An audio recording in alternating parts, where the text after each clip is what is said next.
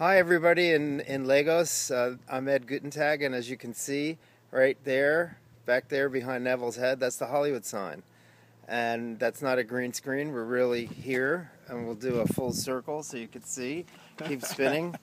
And so we're here up in the heart of Hollywood, and I met Neville in early December in Lagos. I was teaching cinematography.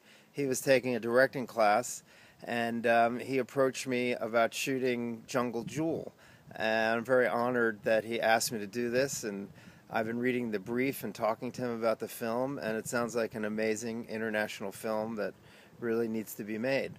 And we're talking to you straight from Hollywood, right, Neville? Yeah.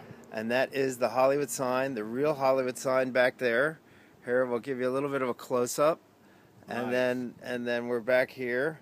And we drove up here. We've been giving Neville a little bit of a tour of Hollywood. We went to Paramount Studios, Red Studios, what used to be Zoetrope, which was owned by Francis Coppola. It's now called Hollywood Center Studios. And now I'm going to take them and show them where Marilyn Monroe was buried. Okay? So we'll see you in Nigeria. Adios. Adios.